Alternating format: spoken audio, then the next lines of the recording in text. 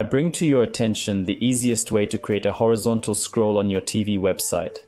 I'll show you what to do with the mobile version of the site, as well as how to make sure that all images in the blocks are displayed correctly.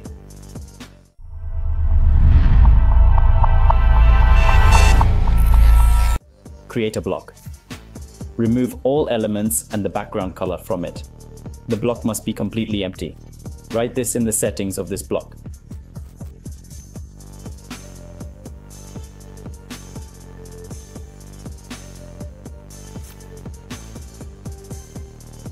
Now duplicate this block. In the settings of the second empty block, add the ucrol content class. After these two blocks, create the blocks you need. As an example, I'll add 2 earnings and 2 standard blocks. You need salary blocks.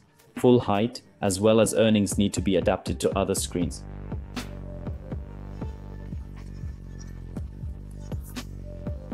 If your blocks have images or icons, then you need to disable lazy loading for them. In Zara block, this is done like this. And for standard blocks, there is a separate script which you will find in this video, or you can completely disable this function on the site. From the Site Settings tab, also activate the checkbox here. For all blocks in a horizontal scroll, you need to register the class UC scroll block.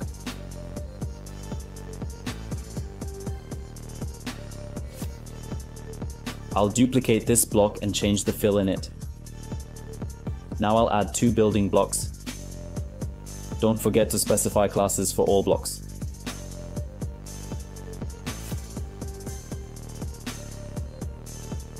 After all the blocks on the page, create the HTML block.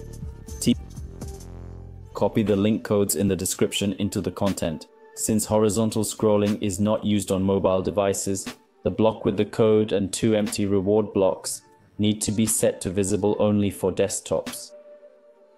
It's the same with these blocks.